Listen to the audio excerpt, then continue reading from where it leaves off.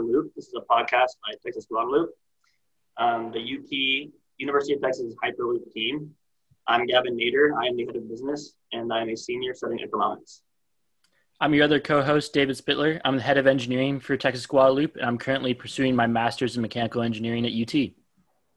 So today we have a really fun episode. It's one of our first. One of our advisors is joining us, Michael McDaniel. Michael is an award-winning designer, team builder, and a top-level problem solver. And just for the flex, he is followed by Barack Obama on Twitter. How you doing, Michael? Good, guys. How are y'all? Doing well. Doing great. Got past the snow day, and now we're cruising. Yeah, seriously. Didn't really affect me, though, in the pandemic. Yeah, sure. Everyone's working from home anyways. To start, can we just go back to how we met and kind of how you got involved with us and why you're interested in Hyperloop?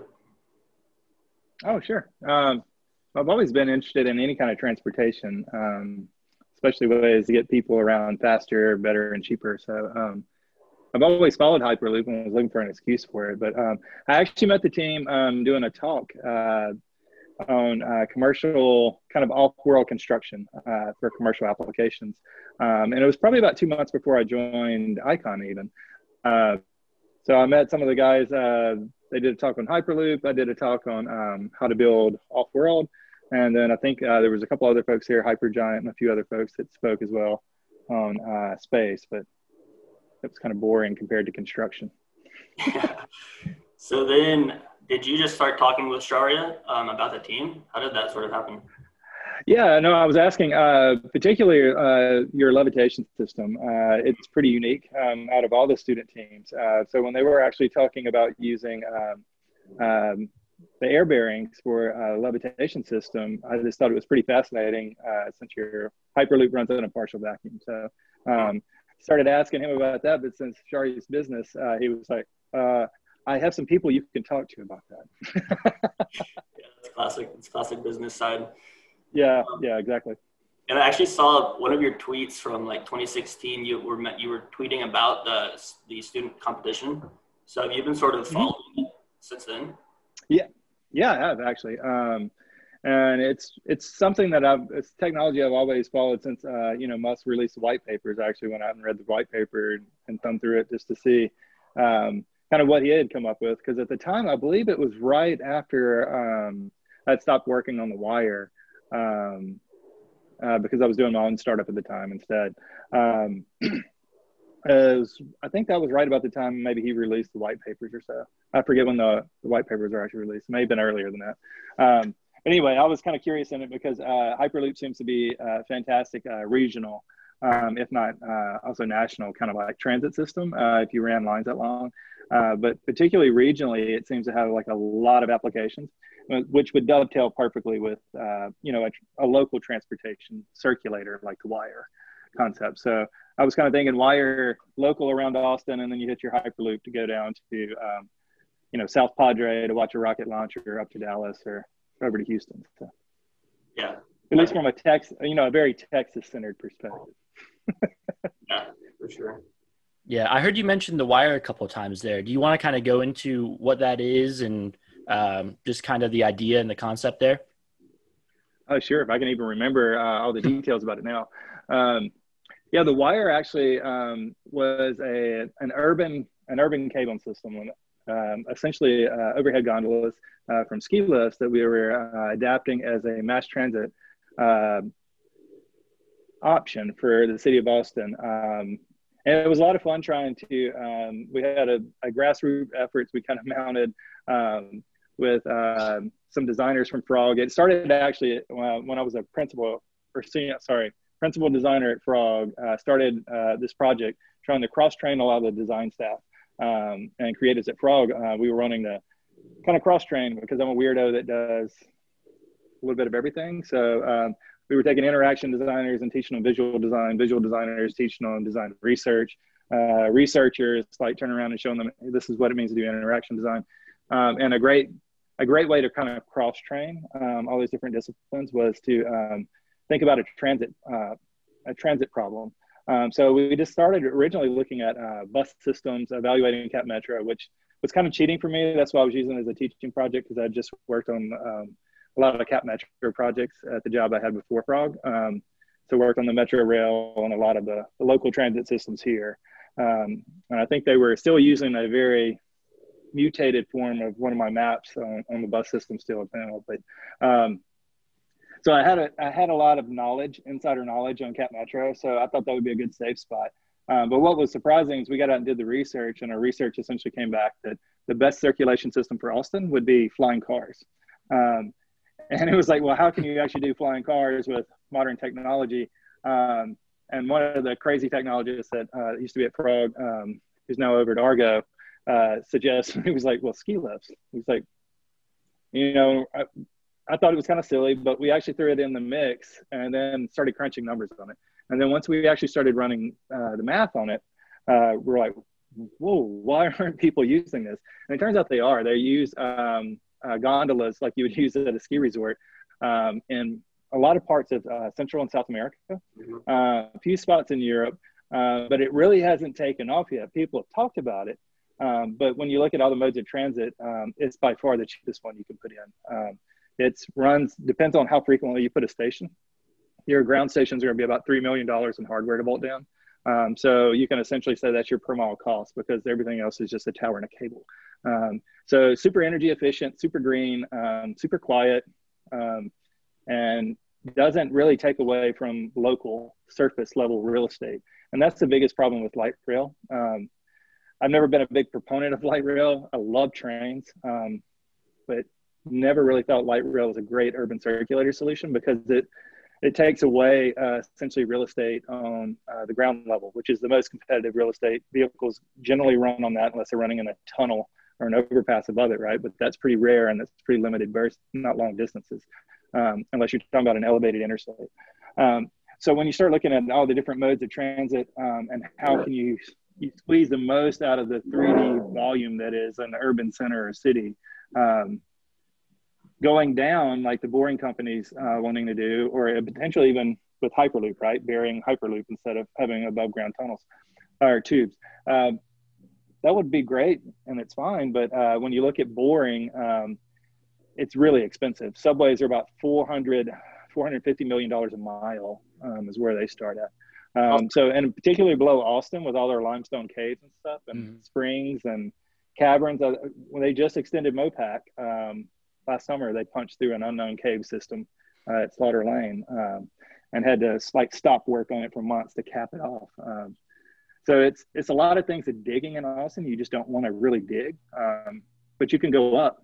You can do a flying car and you can do it really, really, really cheap, like a fraction of the cost of essentially urban rail. So what does a gondola system? So what does like a gondola system look like in a city like Austin? Like where are you putting the lines? How are you getting people in the gondolas?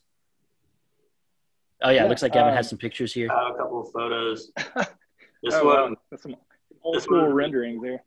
I just imagine like flying over ACL. Like you get so we actually, we did serious design research on this and a lot of business research on this, actually. Where we ended up with a master plan, I believe, that had, I want to say it was five wire lines, if I remember right.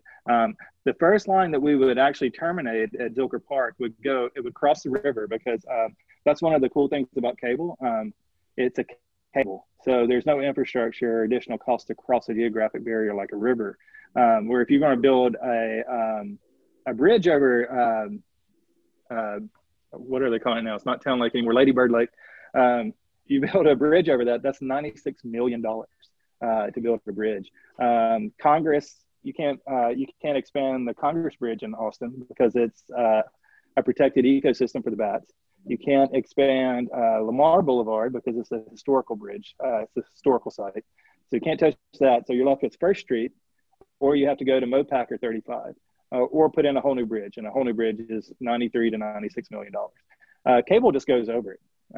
It's no additional cost. You just span a cable over it, put a tower on each side, and you're done. So what we were doing with the Wire 1 line started at the airport. It came over, it crossed. We had a 3D designed route entrance into the city. So you actually leave the airport. We kind of keep it low and skim the ground there because you're at an airport and keep you out of the airspace. But once you crossed the highway, we would actually have it where it peaks up, and then we come in and out of the tree line coming into the lake. So you actually get peaks of the Austin skyline, and you get to stay down in the green belts and come along the golf course there, and then you cross the river, and it kind of hugs the river.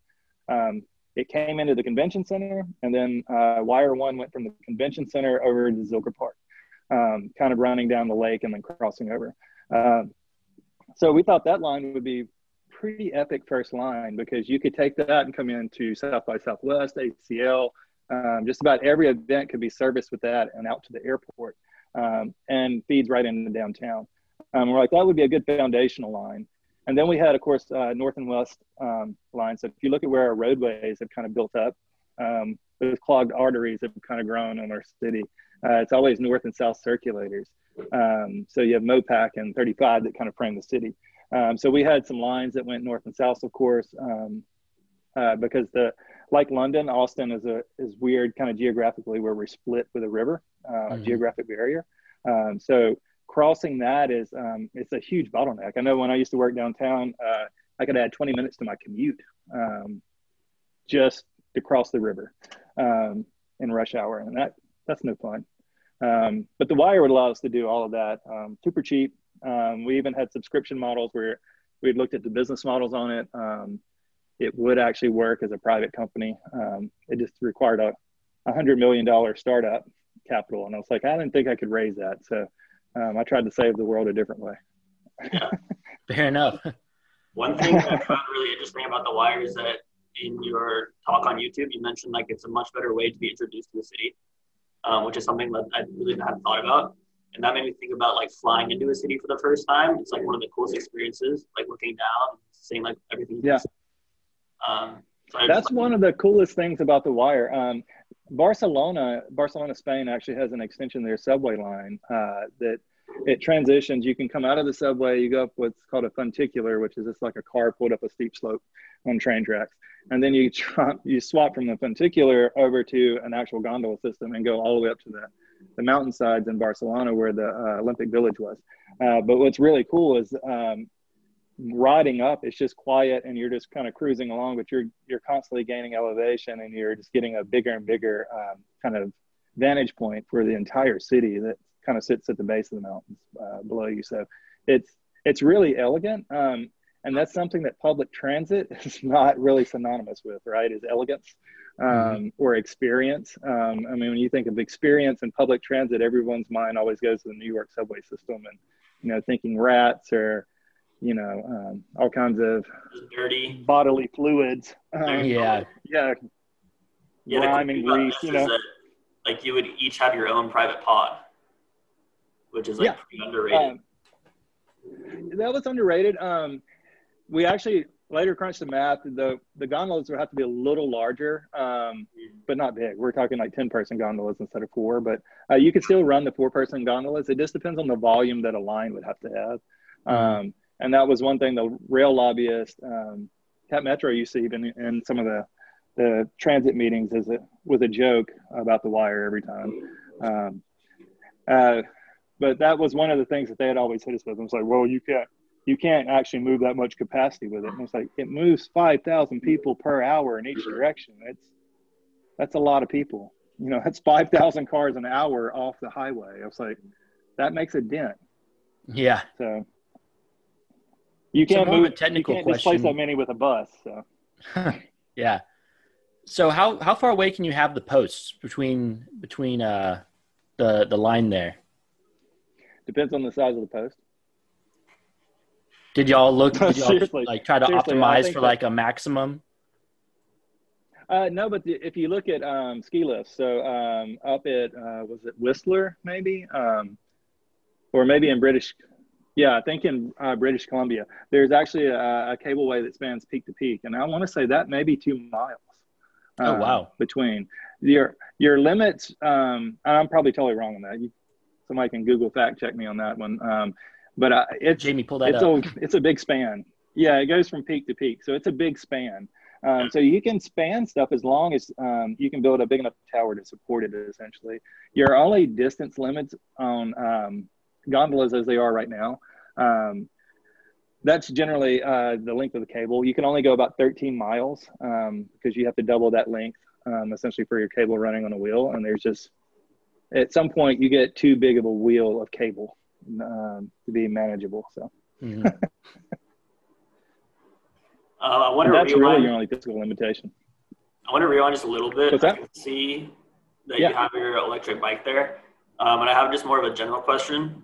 Like, you seem to be a very crafty and like have a lot of workshop experience. Is that something that you got like from your parents growing up, or where did that come from? No, my parents, my mother's a painter. So she taught me to draw when I was, I think 2 or 3, drawing stick cats and stuff to keep me quiet, I think. But she's a painter. So I kind of learned, I've always appreciated art and have been painting and drawing since I can remember, really. My dad was just a full out businessman. I mean, he owned a trucking company. So, was a lot of time for me as a kid was in sawmills, being horrified by foremen who like to take you up on the catwalks and show you, a 20-foot diameter saw blade spinning at, 6,000 RPM and ask you, it's like, hey, you know what happens when your arm gets caught on that? The wheel death. So I guess maybe that out of fear, it bred a lot of interest in machinery to me. But no, I've always, I've drawn Martian cities, moon villages, trains of the future, any kinds of forms of transit and stuff since I was a kid. So you've always been interested in like space as well. Oh yeah, no, my plan in high school when I first got my driver's license was I was going to go in the Air Force, which I'm not a military person, but I was going to go in the Air Force because I wanted to be a fighter pilot, and I was going to be an astronaut because that's the only profession anybody really tells you about for space when you're a kid. Yeah, especially before this kind of new era in space that we're in now, the new space economy. We have commercial interest and there's new jobs, new types of jobs needed there too. But as a kid, you could hope you could get to be an astronaut for the government, and the government would strap you to something really expensive and big and loud and goes really fast and fire you off the planet. That was your only hope. Give you a nice Corvette. Yeah, the Apollo maybe. No, I've always loved space. I watched every shuttle launch when I was a kid. Went to space camp as soon as I was old enough. I've been a nerd, so I made model rockets. That was probably one of my biggest passions as a kid was, building rockets and blowing them up and losing them and all the fun that comes with catching things on fire with rockets. So I've always tinkered. It's just, I don't know. It's who I am, I guess. So where was the shift kind of from wanting to ride on a rocket to kind of wanting to be more someone building and kind of behind the scenes type of stuff? Probably just a lack of options and opportunity. No, the astronaut thing washed out pretty quick. When I was 16, I had to have glasses. So that kind of, without 20/20 vision, you can't be a fighter pilot. So I was like, well, that's kind of the end of the road for the astronaut career. And that was before I knew that they actually had engineers and stuff that went up. Everyone thinks of the Chuck Yeager astronaut, or not astronauts, but like test pilots and then astronauts. Yeah, and stuff. Test pilot, Maverick, Yeah. So that was kind of always probably more alluring to me than anything. And then after that, I was going to be a doctor. So I actually went to college and started in pre-med. But then I lost my father to cancer at the end of my freshman year in college. And after that, I was like, oh gosh, that was kind of, everything in my entire world changed. Safety net's gone, everything. It's like, okay, well, now what? And I went to the career aptitude center, the career service center at Mississippi State, took a computer aptitude test, not joking. And it came back with the first option being architect. The second one was graphic design, industrial design, fashion design, like every form of kind of creative profession that they had. And then I went through the course catalog for state, and they offered graphic design and architecture. Graphic design was less math. That's essentially how I ended up being a designer. But it's worked out pretty well for me. So, yeah, for sure. I would definitely say so. I bet your mom was happy about that, right? You went to graphic design. Yeah, but she's a fine artist, so sometimes it's kind of hard to understand, when I'm talking about an invention or something I've built or designed, or software you've made or something. It's like it's kind of hard to explain it sometimes. So Right. it's not like a painting or a sculpture. It's much more tangible. Mm. Yep. At times. And so then what did you do after you graduated? Was that McKinsey or was that Frog? Yeah, no, I've got my way around through history and all over the place. No, I graduated from Mississippi State, and my first job was in California, and I did a lot of branding for startups and the first .com boom. That's how old I am. So I moved out to Silicon Valley, lived out there for a couple of years. My wife, who was my girlfriend at the time, finished law school and then moved out to California with me. So we had a lot of fun out there until she was homesick and ready to come back home. She's a Texan, so I kind of married into Texas. So she wanted to come home. I was fine with that. So we moved to Texas, and I got a job with a design firm that was doing, at the time it was before anybody did user experience design, or UI designers weren't a thing. Not in like a formal way that they are now, at least. Design research we called it ethnographic based field research because there was no design research. There was no value of design in business. Jobs was actually, making it, making a demonstration for everyone, essentially, with this return to Apple at the time. So it was a different time, but it was also kind of awesome because we got to pioneer a lot of stuff that is just kind of what's taken for granted now. It's like, that's just design research. And it's like, there was no classes for this stuff back in the day when we did it. So, but we started out doing, what kind of changed, I was doing basically print design and logos and branding, kind of iconography, that kind of stuff. Because to me at the time, it was like, this is the pinnacle of creativity. You've got to symbolize something as complex, as this multinational conglomerate company down into one little simple symbol. And I thought that was the end all be all until I started working with in healthcare, and particularly with patient experience in healthcare. So we did a job at that design firm I joined in Texas for MD Anderson Cancer Center in Houston. And that was kind of a special thing for me since I lost my father to cancer. I was like, well, they told him his one only hope would be to go to MD Anderson. He's like, I'm not going to Texas. But went down there working with the folks at MD Anderson, and all of the volunteers there are all cancer survivors who were told the same thing my father was, but because they went to MD Anderson, they were actually alive. So worked on a big project there where we actually built an entire patient experience system for them. MD Anderson at the time, I think it expanded to 10 million square feet. And I'm talking like not shopping mall, 10 million square feet. I'm talking, that's 10 times the size of Barton Creek Mall. But, 10 million square feet of like dense doctors' offices and clinics and labs and steam tunnels. I mean, it's we used to call it a 3D hamster. Yeah, 3D hamster cage. The irony being, it's like kind of like a tumor. It had just, all these buildings had grown together and had spread out, and you couldn't tell where one building stopped and started if you were a patient inside. So we designed a whole experience system that would let you quickly navigate 10 million square feet in a matter of minutes using some touch screens. And this was way back in the day before they were iPads and stuff. So touch was crazy.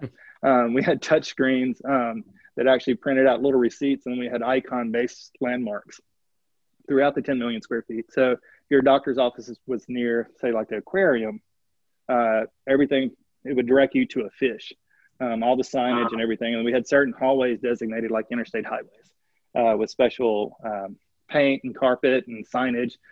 So when you got on those, it was like being on the interstate where you had your mileage markers and kind of like, here's where my exits are. And it worked tremendously well.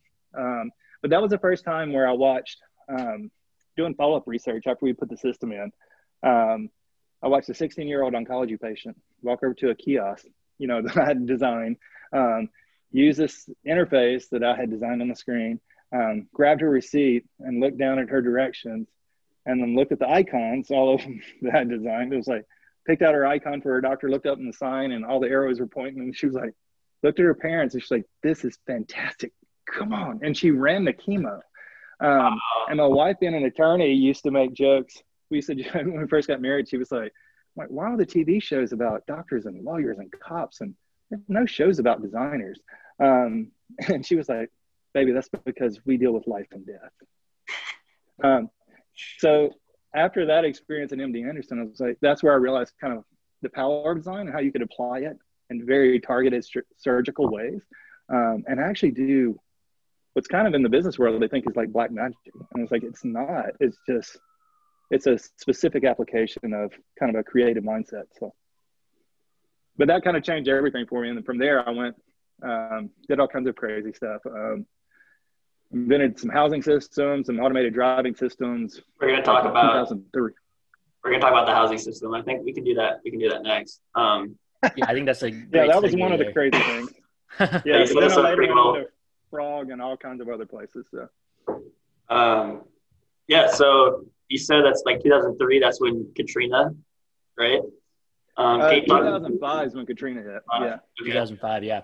Can you talk about sort of what that meant to you and why you were inspired to create Reaction and like your vision for that?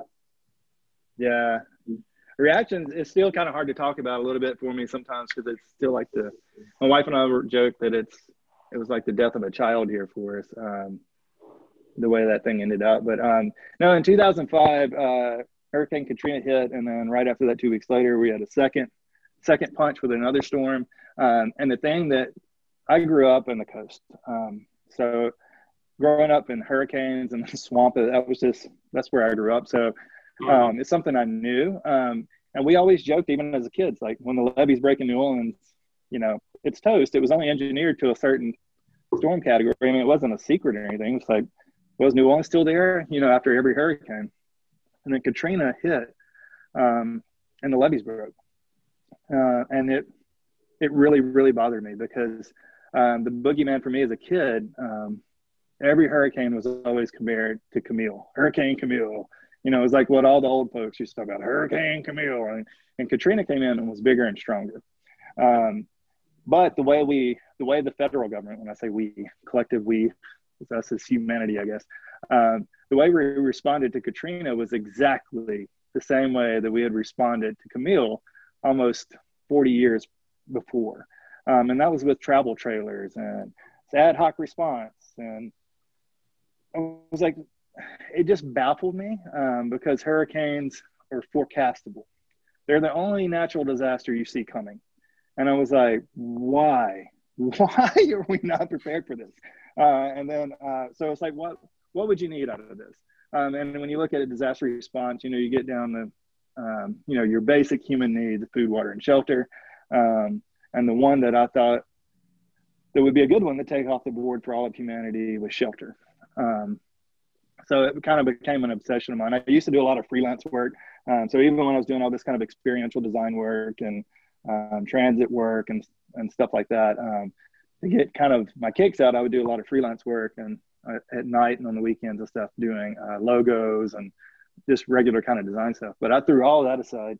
Instead of putting energy into that stuff, it's probably when I first made my first garage workshop, actually, as an adult, at our old house, and started just trying to make it myself. I was like, well, there's got to be, and I drew out like all kinds of different housing things, built a bunch of different types of prototypes in my garage. And I was drinking coffee one day, and that's where I came up with the XO idea, because the coffee cups stacked and a big sleeve of them. I was like, man, I can move a lot of houses if we sleeved houses like coffee cups. And then it just kind of became a thing that I worked on. It was a passion project for 10 years before I finally eventually left Frog and had some investors that invested in me. They really believed in it and tried to make a go of it. So yeah, I think you said that was how it all got started. I think you said it takes FEMA like 45 days to get those trailers there. And I think in your videos you said that like it was forecastable, but they didn't really prepare for it, and they ended up going to these lots and buying these trailers for like 3 times over sticker. And it just seemed like a super efficient way to respond to it. Supply and demand, and everyone always overcharges the government too. So those travel trailers, they were paying, $120,000 and $90,000 for trailers that you wouldn't pay. They were like, MSRP was about $19,000 if you bought it off the lot without haggling, right? So it was just kind of a ridiculous waste all around. There was, government funds spent on cruise ships, and we're going to put people on cruise ships, and it's like, now, still in a global pandemic, that's probably really horrifying to a lot of people, that you would send cruise ships into a disaster area where you have stagnant water and, disease, but, whatever. We spent it on cruise ships. We spent it on travel trailers, hotels. People lived in hotels forever. No one really remembers that. But if you got anywhere close to like Southern Louisiana, you didn't have a hotel room. Like hotel rooms were booked out for through most of Mississippi, Eastern Texas, because the entire population was displaced. And what, disaster response is typically, if you study it in school, right? Disaster response officially ends when the tax base recovers. Well, New Orleans still hasn't recovered from Katrina. They permanently displaced over half the city's population, half the tax base.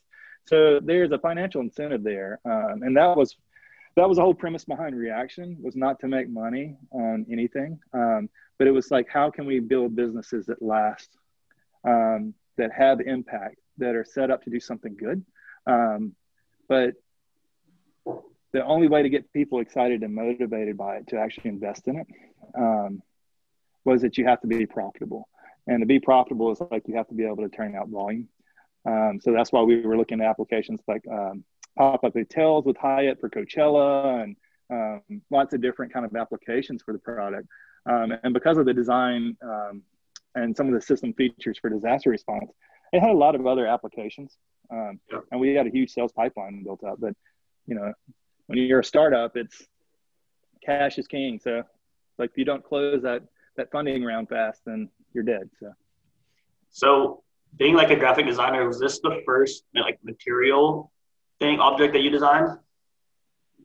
It wasn't the first one, but it was probably the first one that had any kind of notoriety to it. I did a lot of, well, at the firm I was at before Frog, so I was never an industrial designer formally at Frog. I was a visual designer and interaction designer and design researcher, which was kind of all three of the creative roles that Frog had on staff.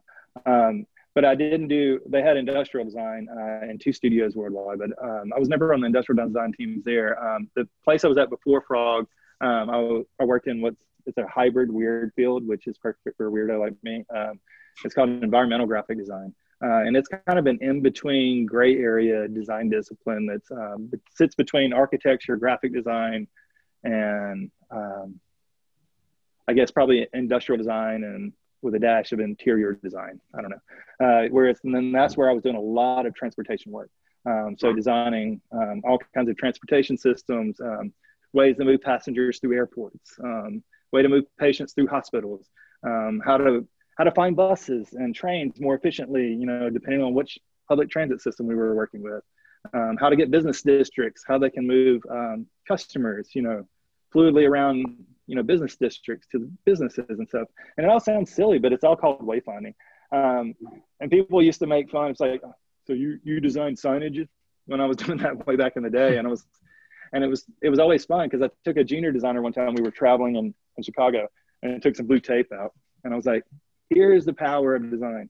And I walked out in the middle of O'Hare Airport, and I put some blue masking tape and just made a line right down the center of the jetway there, and just tore it off, and then went over and sat back down with him, started drinking coffee. And he was like, what's so great about blue tape and design? I was like, just watch. And it was like, people thoughtlessly would segregate on the lines. So in the US, the driver's always on the left side, but everyone, if you're going in that direction, you're going to go on the right side of something. Mm-hmm. If you put down a line, people won't even think about it. They'll just split. It's just built into your brain at that point. Yeah, it's hardwired, right? So it's like people started, filing past. They weren't just this mob just crashing through each other. It's like, I was like, it's a piece of a colored line on the floor, and you can actually move people without them knowing you did it. So. Yeah. I just wanted to show this real quick. This is a stackability. Oh, there's an EXO. Yep. Yeah, those are old school ones. I found this really interesting because you talk a lot about like culture and like it has to look good and people have to feel good using it in order for it to like be adoptable. And I mean, this thing looks really good. Yeah. And they were nice. I spent a lot of nights in them. Yeah. My kids and I used to have campouts in there when they were little. I think you mentioned that like your AC went out and so you went and slept in your backyard. Yeah. Yeah, the dog and I slept in there a couple nights. The dog was my co-test pilot.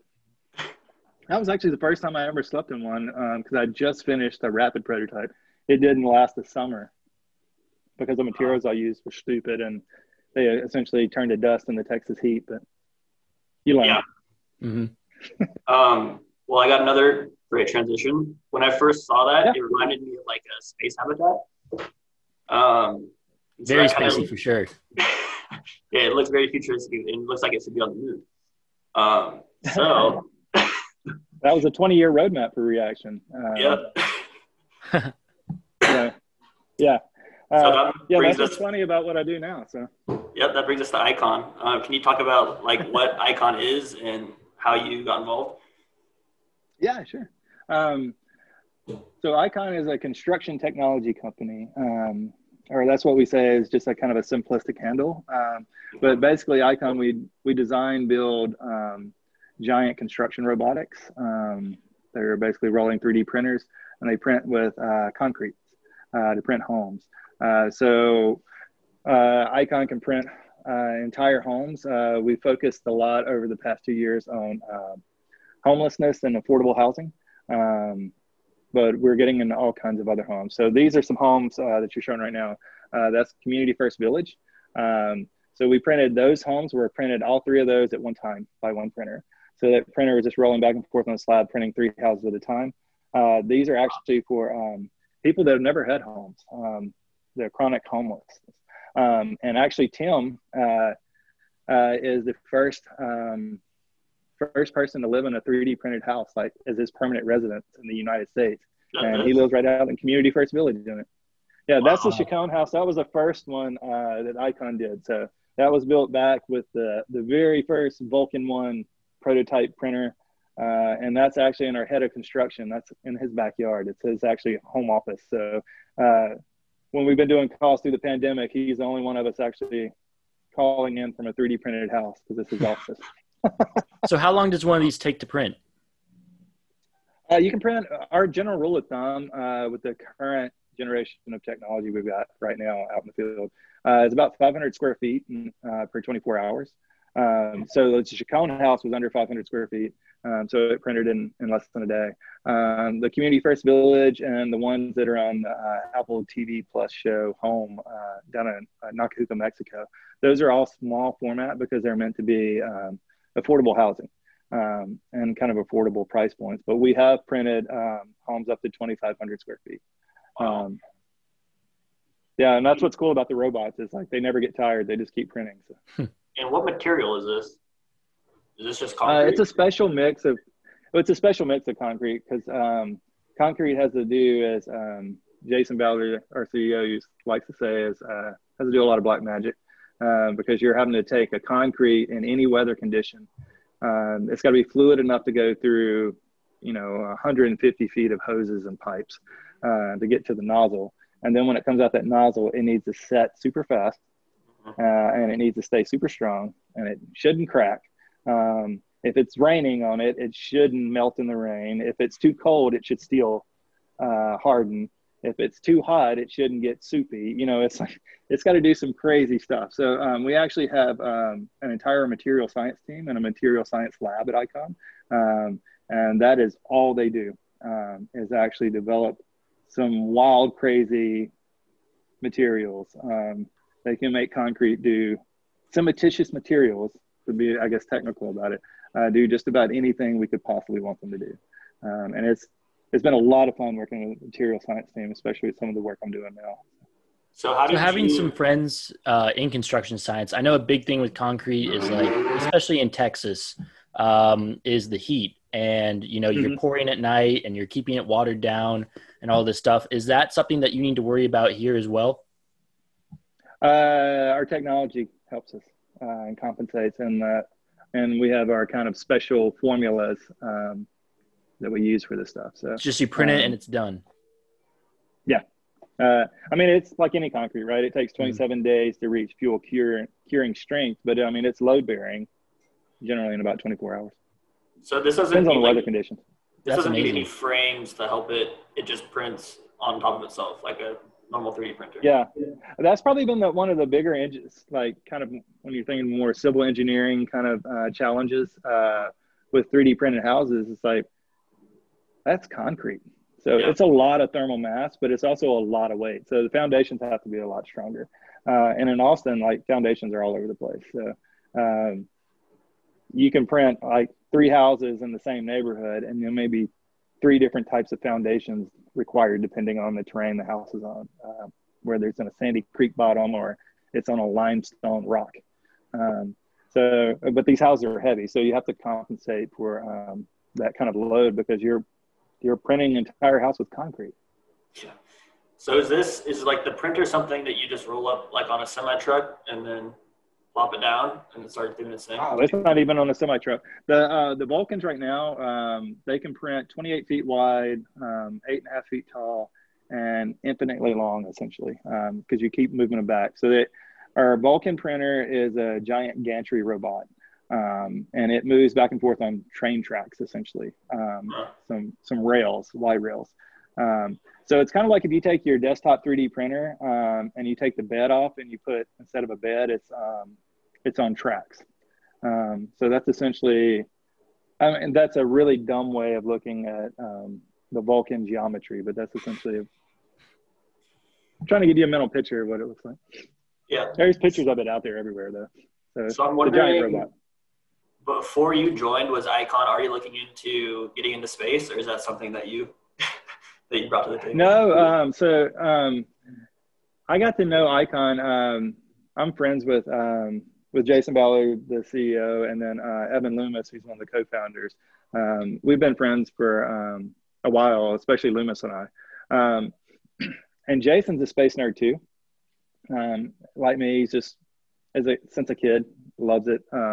He's a nerd too, so nerds read a lot and get into their passions and stuff. So space has always been one of his. So when I've been out at McKinsey, when I was talking commercial space and commercial space opportunities with the new space economy a lot, to a lot of people's discomfort, Jason was actually forming LLCs to make space mining companies and stuff, and already thinking there. So he was already thinking it. What year it just happened to be, Icon's only been around for 2 years. So I joined last year, so in January 2020. But that was to join kind of an overall space program where Icon is working with NASA on Artemis for the lunar base, which would be for permanent manned living or human occupation, I guess, human settlement of the moon. And yeah, those are some of the shelters. So we have 2 architectural partners on the project that are working with us. And this is probably the first time that I think NASA has ever let design lead. So Project Olympus is what we call it. That's our project to develop the moon printer and construction system. So it's more than just a printer because it's 250,000 miles away from us on the moon. You can't, here on Earth, we have, a print captain who is kind of like the pilot for the Vulcan robot here on our construction sites. And we have a magma captain. Our magma system is our concrete mixing and kind of pumping system.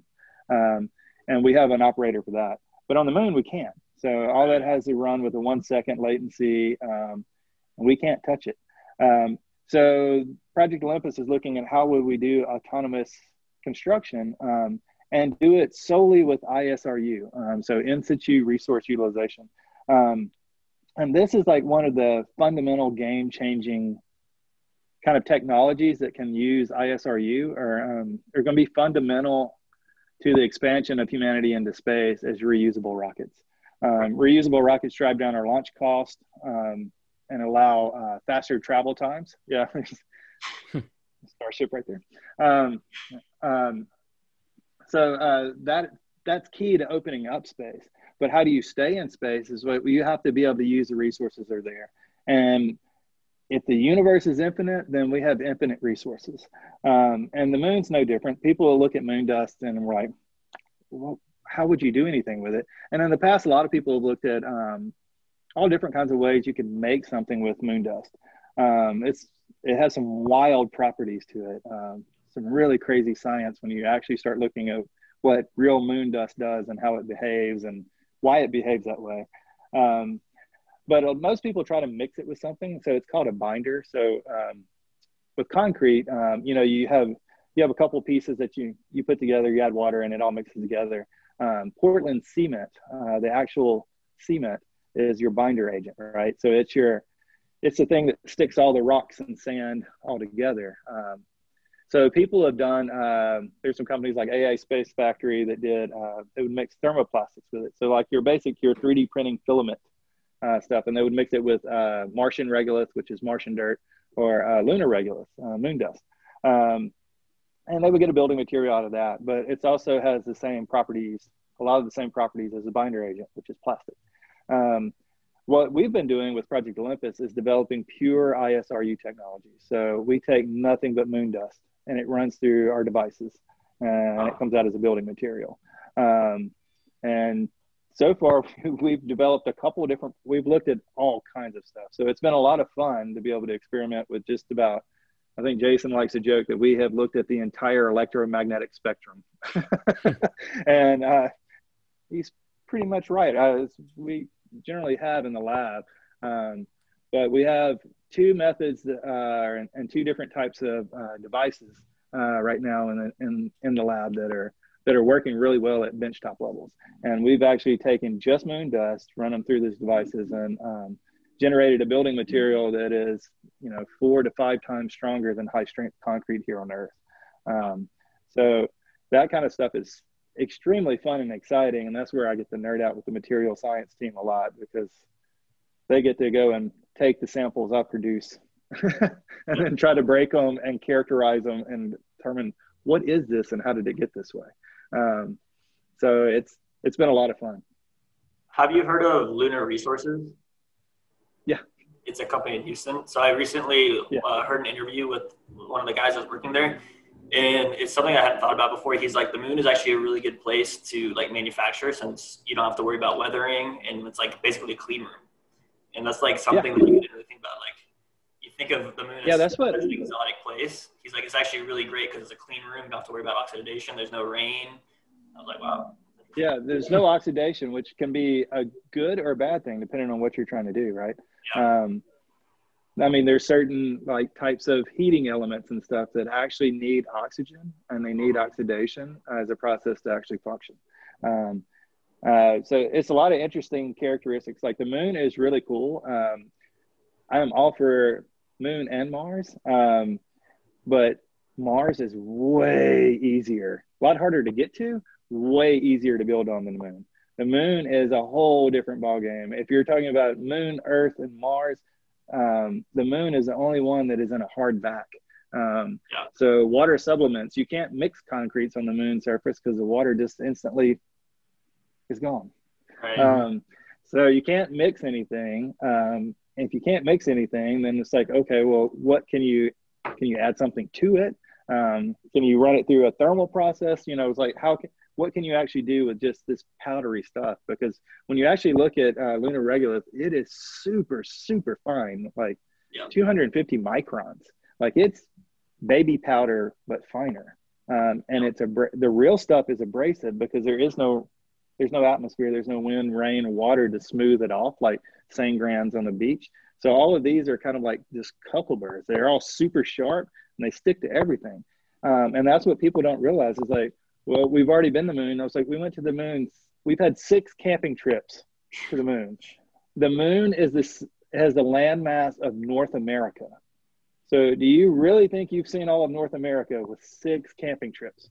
And even the longer Apollo missions that say 3 days, a lunar day is 14 Earth days. because of the rotation in its orbit. So you have 14 days of light. All the Apollo missions were essentially timed on purpose to land at essentially high noon on the moon. Yeah. And the longest we stayed after 3 days, we essentially left at 3 p.m. So we have never seen in person a lot of the lunar weather. And that's something that's very poorly misunderstood about the moon, because we just simply don't know, because we haven't observed it and haven't been able to observe it until we go back. Yep. So what does it take to get a lunar 3D printer? Is this something that just a single payload could get there, or how many trips would it take to get all the parts? Just one.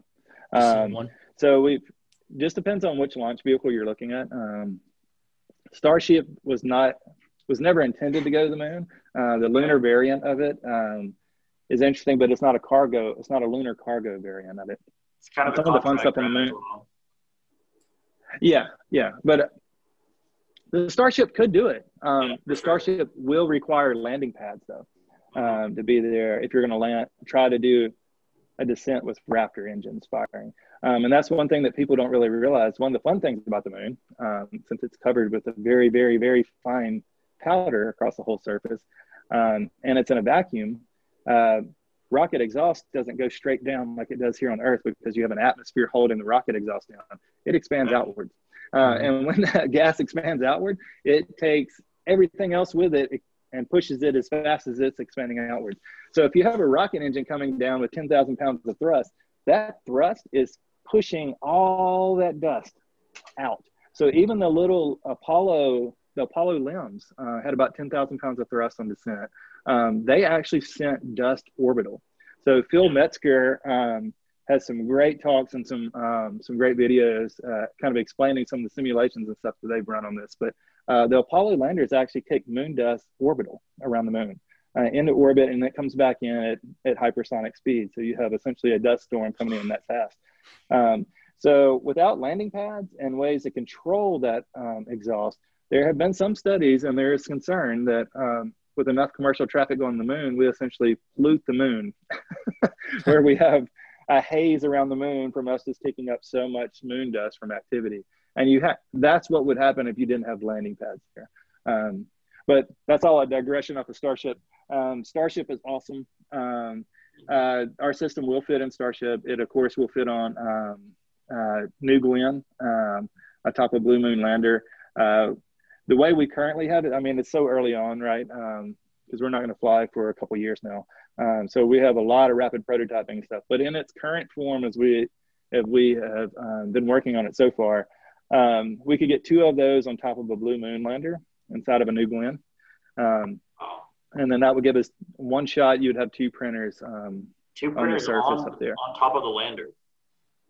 Yeah, because when you're looking at the diameter of New Glenn, it's smaller than a Starship. So Starship's about 30 feet.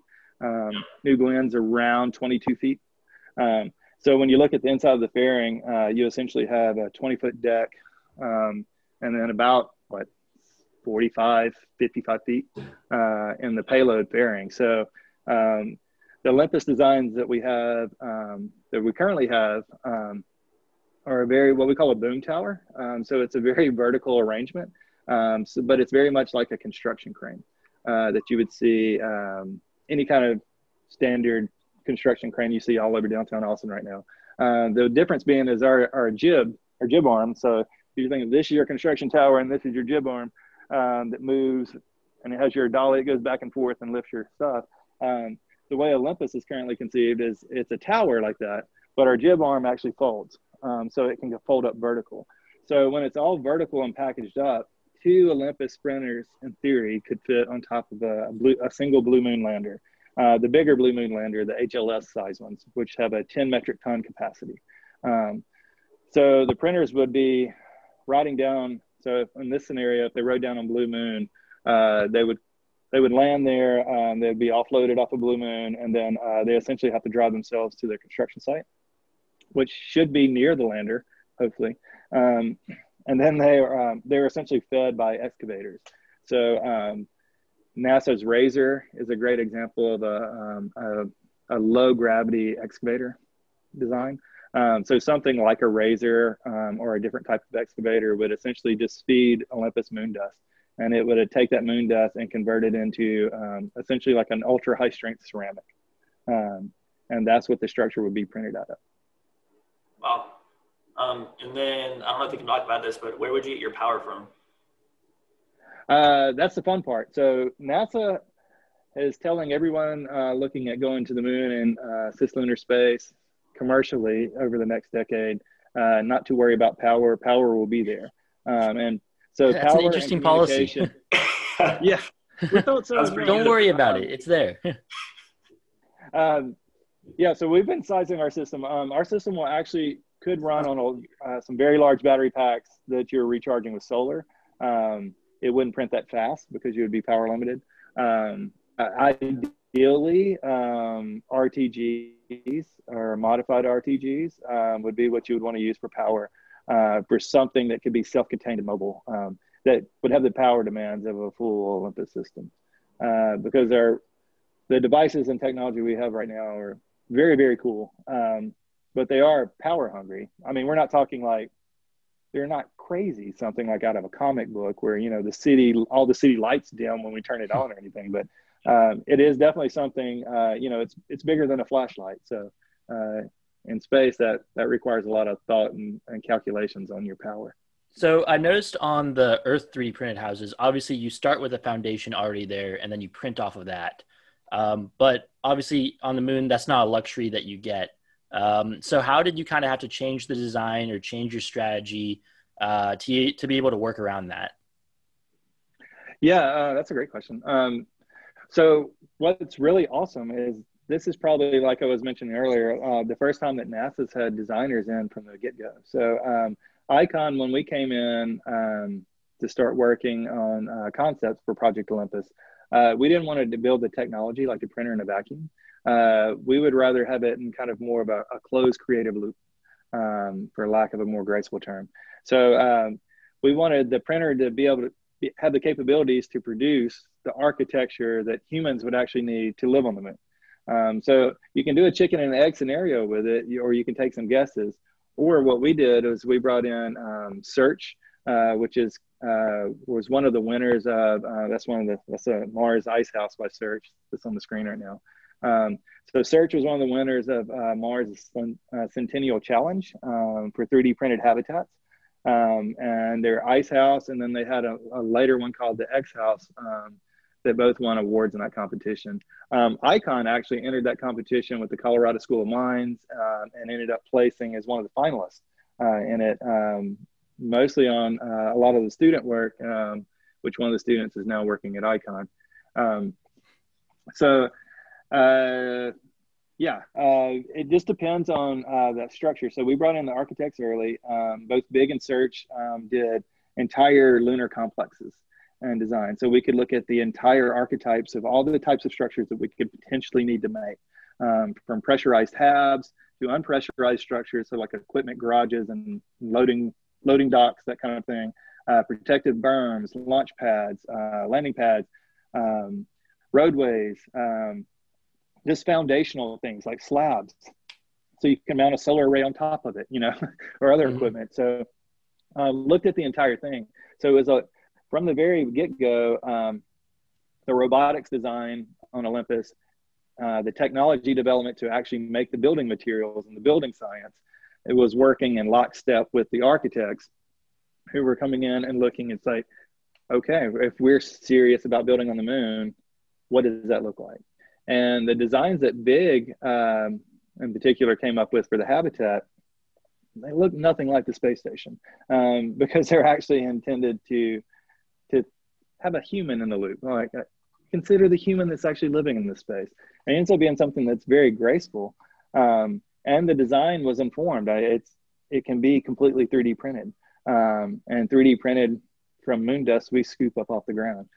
So Olympus was kind of sized to be able to produce that type of architecture. But the crazy engineering trick that Olympus does, or has to do, or will do, I guess. There's the exterior of the Big habitat. is we have to print planar surfaces, so roadways and landing pads, but it also has to print volumetric structures, which is like this big hab. And Big did a lot of work to optimize their design. So the crazy kind of faceted face are actually 3D printed rib structures that overlap. So kind of like flying buttresses on a cathedral. So that gives us really fast print times. And then you take Olympus actually dumps unprocessed moon dust, just raw moon dust, into these kind of pockets on the ribs. And that builds up radiation shielding. So that gives us a lot more thermal mass and radiation shielding and micrometeorite protection. Because the moon's pretty cratered up. It gets hit all the time. So it still gets hit a lot. Not as much as the Great Bombardment that made a lot of the craters we look at on the moon, the big ones. But it gets hammered. So that was something in particular with the HABs that we had to look at. And Big did a lot of other very, very clever and smart things in it with water storage, sort of water stored above the crew beds, sleeping quarters. That's where all the water storage is, just to give you another layer of radiation protection, because on average, that's where you're going to have the most amount of your time in anyone's space inside of a structure is when you're sleeping. So it's like lots of there's just a ton of it in there. Very, very clever ideas and concepts that were in that, but they were all practical and buildable. And then we were doing the robotics has been, you can see on Olympus way up on the background on that bottom big one. But Olympus was kind of sized and designed to be able to print these HABs that Big had come up with, and those landing pads that Search had come up with, and then the roadways and everything else. So it's supposed to be an all-in-one construction system, which is kind of crazy. But what's really fascinating, people were like, well, how does that reconcile all this crazy moon work? What is this? Why even bother when you're trying to solve, the global housing crisis here on Earth and, fix housing? And for me, it's all about the ISRU. So the technology that we actually have working, at least in lab scale right now, means that if we bring ISRU back to Earth, if we could go to sub-Saharan Africa, pick up worthless dirt that's on the ground there and print a home with it. Anywhere in the U.S., it was like, wherever your printer is, you can pick up wherever the printer's standing on and potentially print with it. And that's just a whole different paradigm change. So if you have that coupled with 3D printing and you're applying that at scale on Earth, and then that's pretty disruptive, way more so than just either one of those technologies on their own. So of course there's military applications, because why wouldn't the military want to kick a printer out the back of a plane and be able to print, barricades and defensive structures or whatever, wherever they're going. So there's lots of applications to it, but the housing applications for it to me are really exciting, because a lot of the things I ran into with reaction and a lot of some of the logistical things that reaction actually solved, but another way to deal with it is not even have to bother with it. So if your only logistics are getting a robot to an area, and then the robot can just make things in the area once it gets here, then that's it. Now I've got a tool where we can actually, let's talk about seriously taking global housing crisis, just housing in general, off the board for humanity is not a worry or concern anymore. It's like, these are the kind of technologies that enable that. And there is no one that would fund anybody to figure out how to do that here on Earth. It takes going to the moon and going to some crazy extreme environment, dealing with a really crazy problem that has some kind of technological breakthroughs where you're just like, oh, well, what if I bring this back home? And I was like, well, there's lots of applications for it. But this makes it a fantastic lab to try those out. And we're really encouraged. Like, it's not impossible. We're not talking quantum computing here. It's very hard, but it's doable. It's achievable, and achievable fast. We've covered a lot of ground in just 1 year, so it's exciting. So when do we hope to see houses on the moon? In the 2030s. Sounds pretty good. It's coming fast. Well, the sci-fi movie, the moon bases that you think about in sci-fi, that's when you'll start seeing things that go on scale, I think. Yeah, this but makes I'm an me optimist think, too, so. Sign me This up. makes me think of those old pirating video commercials like, oh, you wouldn't download a house. Well, maybe now we can. You can, actually. Icon is working on that right now. You can download a house right now. Absolute game changer. Not the public. We can in Icon, but everyone will be able to soon. Well, I think we've taken We didn't even talk about Hyperloop. I know. There's a lot that we can go into here for sure. We haven't talked about like space travel really. We've a lot to talk about. Yeah. Maybe this means we need to have you on again. Yeah, it's been an hour. I think we can say that till part 2. Yeah. If anybody watches this, then yeah, I'll do another. It'll have 3 views. I'll rewatch it myself, so we'll get at least 1 view. Yeah, exactly. Yeah. But on the docket for next time, definitely we got to talk about the electric motorcycle for sure. Just space. Oh, yeah. So many things in space in general right now. But yeah, this was a fantastic conversation. I feel like we covered a ton of ground. Yeah. I'm always happy to get nerdy anytime. So, and SN9 is going to fly tomorrow, it looks like. So hopefully. I've been keeping tabs on that, and I really hope so. Yeah, I also want to talk about the Static Fire 2 off today. So I want to talk about Rocket Lab with you too, since that's a whole 3D printing situation. But we'll have to wait. Oh yeah, no, Rocket Lab's fascinating. I think. Yeah, I think they're my favorite. Small launch provider though. That's my. I worry about all the small launch providers. Like I want them to all survive, but yeah, and Firefly. There's only so much market you can do, and the big market now is going to be human-rated vehicles. So and massive payloads. Yeah, Blue Origin and SpaceX, not the Fireflies, but suborbital Blue Origin. Yeah, or Virgin. It's like, God, how long does it take y'all to get to orbit, man? 20 years and counting. One of these days. All right, guys. All right, yeah. Well, thank you so much for coming on. Thank you so much. Yeah. Hope you enjoyed it. It was fun. Yeah, no, it was fun. I'm happy to ramble and nerd out about any topic anytime. So awesome.